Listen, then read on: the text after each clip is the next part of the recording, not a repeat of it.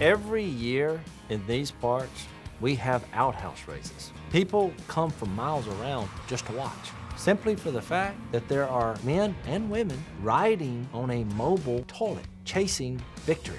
It's quite the community gathering. So if you're gonna have an outhouse and you're gonna race it, why not make the name of the outhouse the greatest bowel movement conceivable?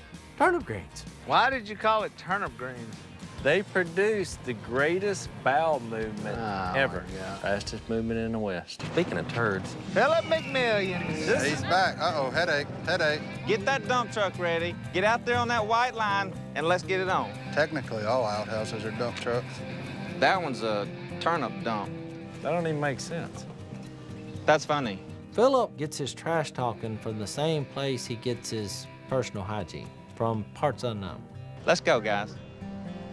Turnip dump. All I can think about is taking him down.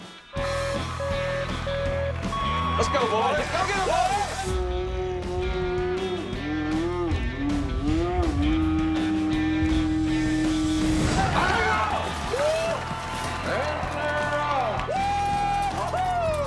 As we're racing, what's going through my head is that I'm winning. I'm in a box. I can't see. I don't have rearview mirrors. I don't see my opponent ahead of me.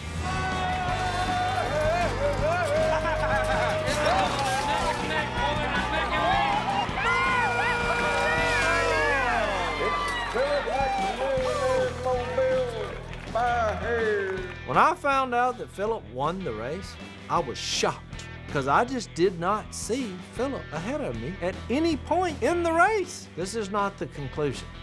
This is just another chapter in the book of competing with my nemesis.